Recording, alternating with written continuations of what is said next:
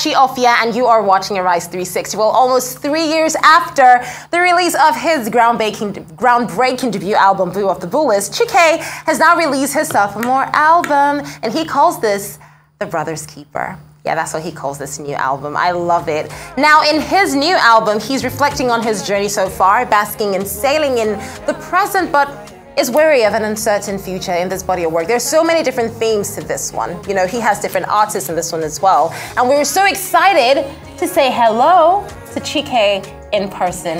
Hi.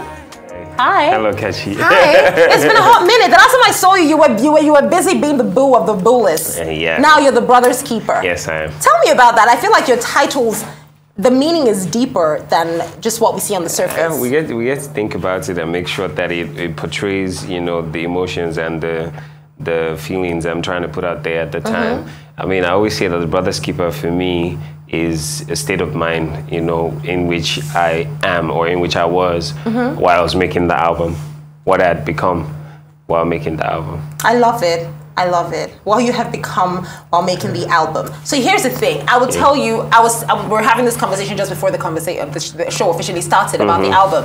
That for me, I'm very selfish with my albums. And I know that as a journalist, I should probably just, you know, chug it all in and say, listen. But I take my time. And when I take my time to take it in, I also take a long time to forget about it. So with this album, I've listened to everything. I'd say like, maybe it's because I'm in a high moment right now. Over the Moon seems to be like, you know, that vibe that I would definitely enjoy. I would want to dance to, you know, but I would say that this is not as mushy, you know. So what's your phase in this body of work? I mean, you're giving us real life hard lessons here. You're telling us as it is, like, see, love is hard to find it, but don't go out and do past yourself, that kind of thing. So you're giving us real lessons in this one. What's that about?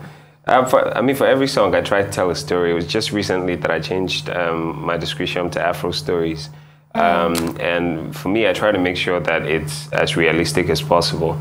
You know, what have I been through? What do I think people have gone through? How they react to it? So when I imagine those things, I sit down and I put it into music. And when you talk about, you know, you find it difficult to find a fave, you have to remember that the first album has been out there for almost 3 years now. That's 3 years. And the new album is barely 5 days. I know, exactly. Thank you for saying that. So it's not a bad thing if I'm struggling, just take your time. It's Thank okay. you. And that makes it's me a good feel thing better. that you're struggling, that you just not liked one song and that's it. Then that's a bad album. No, listen, Chike, I feel like with you, you definitely create work that you want to last the test of time. You don't just want it to, okay, everybody chug it all in and then forget about it, right? So are you big on them? Oh, okay, if it's not #1 in the next 2 weeks, I'm gonna be so upset, or? Well, everybody wants their music to be #1. At least, let me not say for everybody.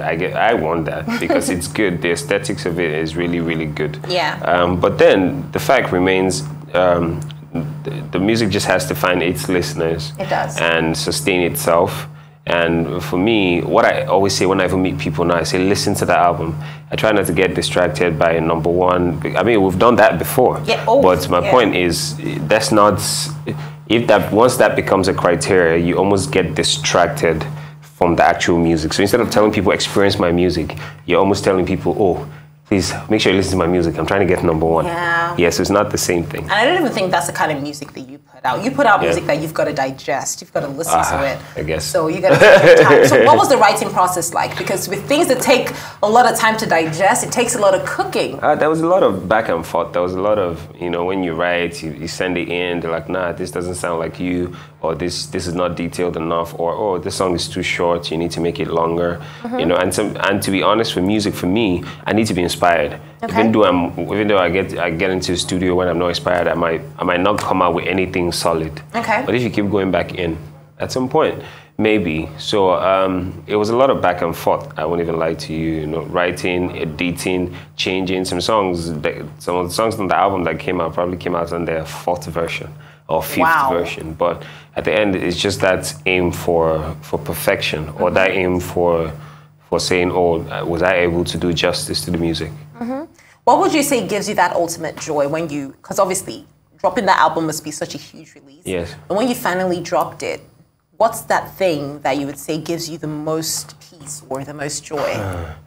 Man, I've been on Twitter in as much as I try not to be on on Twitter, but because I barely tweet or anything. But recently I go and check because that's when you see people talk about how they feel about the album. You know, Instagram is just pictures. People just like, but reels. I can tell you that for every comment that I saw people express themselves in such a way that showed that they connected to the music, I've decided that is my big win.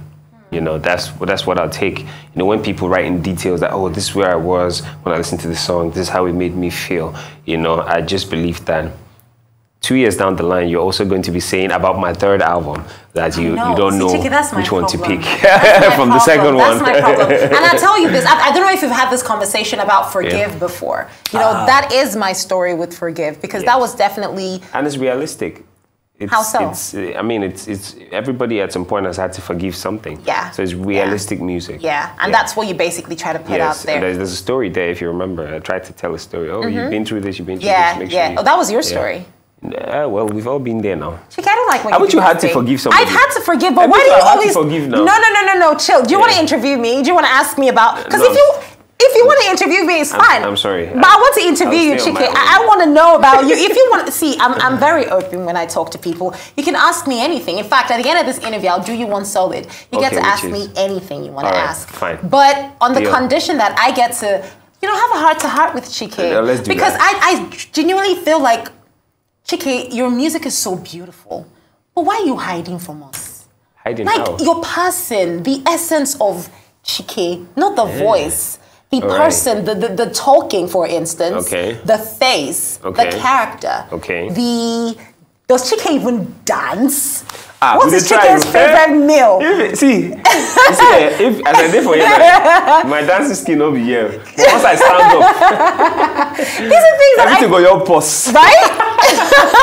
No, legit. I was just thinking about it. I'm like, apart from this sweet voice, okay.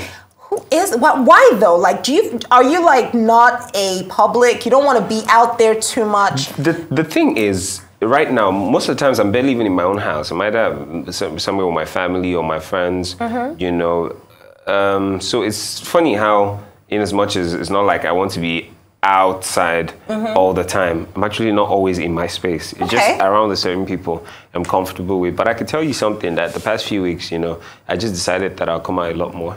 Yeah, I like that. I think that's a great thing, though. Yeah. So, what are you most excited about when you think about being out there, coming out more? You might even get into acting. I think you have the face. Wow, I act. Exactly. So, but would you say that's like another huge forte as much as music is, or? Man, I get on. I try to get on as good stories as possible and as much acting as I can do when it doesn't conflict with the music or where I'm not able to deliver, with the acting as much as is required of me. So I just try to balance it out. So I'm doing that already. Okay. But for me, with this thing, man, I'm just trying to, at least, for those times where I'm not worrying, I'm trying to make sure I'm having fun. I love that. And now speaking about having fun, I feel like for every artist, maybe you might want to do it, maybe you might not want to do it, but do you ever feel like, I've got to help others? Get into this space as well. Like your niche of music, you've stuck through with it. I don't feel like you're trying to sound like everybody else. You just want to be you, and you're just staying true to that. And that's also what we are seeing on your sophomore album. And people are loving it regardless. So do you ever just feel like at some point in time, maybe have a label, maybe have an academy, maybe have something where other artists who come into this space might be able to navigate their way through, because you've learned so much the past few years. For me now, I can tell you that, how it started off still came from, talking to other people who were doing music independently at the time and them saying, oh, get this done. So even now, to be honest, when people reach out to me and say, oh, I want help in certain ways, like people either want you to sponsor something or, I know that music is in an expensive venture. And most times what I part with is, okay, this is where to put your music. This is how to get it heard. Okay. With some people, I'm very direct. I'm like, oh, I can't do this for you. But guess what? They don't go see you. Exactly. I say you did talk to yourself. Yeah, so, but for now, the most important thing to me, and as selfish as that may sound, but it's important that I'm able to achieve that before I'm even able to be in a position to help support others. Any other person, is to make sure that, I get my music to a place where I'm comfortable enough you know, to take on the burden of somebody else. Okay, so would you say you are, I mean, this is a totally weird question, but I don't know why I suddenly just feel inclined to ask if you're like politically inclined. Are you big on that? Would you definitely be talking big about getting your fans to vote in the coming elections? Or are you one that would say, yeah, no. Even for me, recently, even with the registration, getting my card, you know, I've had some of my friends, I've introduced them, I said, oh, this is where to get it. You know, for me, my opinion on voting is, whoever you want votes, your choice. Are you going to come out to show public support for anyone? I don't know that for now, but I mean, I know who I'm voting for. That's what matters. I mean, if at some point maybe I need to show public support, I don't know. Do you want to tell us who you might be voting for? I'm voting for Obi, that's what I'm voting for. Okay, because I know now the next thing is going to be Chike's obedience on Twitter. That's going to be like a hashtag. But I've never tweeted anything saying, yes, I've just never said anything, but that's where I'm voting. Okay. You can vote for whoever you want to vote. That's completely your choice. For me, it's what Nigeria do you want to see tomorrow? Yeah. So based on that, make your choice. So in terms of the entertainment space in music, because I know there's still a lot of come up to do, some people would say the one thing that thrives in Nigeria is the entertainment industry. And that is because you have people who are doing their own thing without Actually, a lot of... I was even going to say that before you said it. Yeah. Yeah, because in any business, you know, if it's your thing, you go make sure, say, you didn't drown. Do you get it? It's just that simple. So I think they call that privatization. Is that what it is? Yeah. I hope I got that correct. Yeah. It's just so with the music, most people are entrepreneurs, and most people it's a private sector, you know. So I think maybe that's why, you know, you don't want your own money to miss now. Okay, another question for you, Chike. Who's going to sing at your wedding? I can assure you that should the day come when I get married, I will not be singing. Because I don't get it. Like I see some weddings and some people, you see some lady who pick up the mic and just starts like a worship session. I'm like, madam, you have like the rest of the man's life to do this to him. Why would you sing though? Why would you not sing at your wedding? Why would I do that? Why won't you? You're Chike. Don't you sing at literally almost every other weekend? I'm seeing another video of some lady crying. Let me tell you something. Yeah. I don't think that for any time when I'm in a relationship or friendship, I've never sang for a lady. Last time I did that was probably when I was a teenager. But now, I don't sing Chike, you should not have told us this one. No. I probably wouldn't sing it directly to you because, I don't know. Chike, you're joking with me. I don't believe that. I probably wouldn't sing it directly to you. I mean, if I'm involved with you. Yeah. No, I'll probably just ask, is there anything you want? Let me pay for it. Chike, why do I think, don't break my heart. Don't do this. Why do I get this feeling that you're not very romantic? Oh, no. You're not the, I'm going to get you flowers take you out and sing. Have you seen Pretty Woman? No, I haven't. Okay, so basically at the end of the movie, this man shows up like, you know, in a limo and he's singing with flowers and... I get flowers now. Yeah, but do you sing? But Singing is a big deal. let's go back to the territory in which we're in. Okay. I'm a Nigerian, born and brought up in Nigeria. I live in Nigeria. Can I be honest with you? Is there anybody who give flower? Just flower? Maybe don't look calm. See, let me tell you, especially a flower that they now need to be watering, which water, which light, they stress the person. See, that's the truth. You know, most times we're copying a lot of this culture and we forget the reality of where we're in. I'm cool. I mean, the first time I started doing flowers, before I had my show in London, you know, I had a friend here in Nigeria, made sure she sent over flowers to me. Okay. But even myself, I thought, which kind of work with this? Do you get once in a while I go water and they say that so what would you say is your love language? You know, I had a friend of mine educate me on love languages recently. I'm like, okay, I know mine, but what is yours? I could say mine is if I know that I think now is just trust. It's a big one because sometimes you cannot know right away that you can trust somebody. It takes a series of events for you to know. But I think that's what it is now because at the end, you know, for me, when I narrow it down and forget about the distraction of, okay, whether I want to talk to the most beautiful girl or the one with the features I like or the one with the mind I like, I just realized that I'm always going to narrow it back to, can I trust this person? Can I trust this person? Yes, it's very important. Because all right, even you. You get. I don't get. You can never get. Okay, Chike, at this point in time, we got to wrap this up. So you get to ask, but please, the last time I did this, I regretted it. Yeah. It was with Ice Prince, and he asked me. Yes, I get to ask what again? You get to ask me whatever you want to ask me, but you have to be nice. Don't ask me anything that's going to make me, like, just lose my cool and make all my followers on Instagram, like, you know, please be kind. So you get to ask me the way you're looking at me, Chike, don't ask me anything terrible. You get to ask me one question. So what do you want to know? Interview me. Hey, it's in my mind. I don't know if you talk about. Let me narrow it down. What do I want to know? Okay, I'm just gonna make it simple. Okay, make it simple. Are you shaking? As you're shaking, I'm shaking. I'm worried. Okay, go. Go. What do I want to ask you? What do I want to ask you?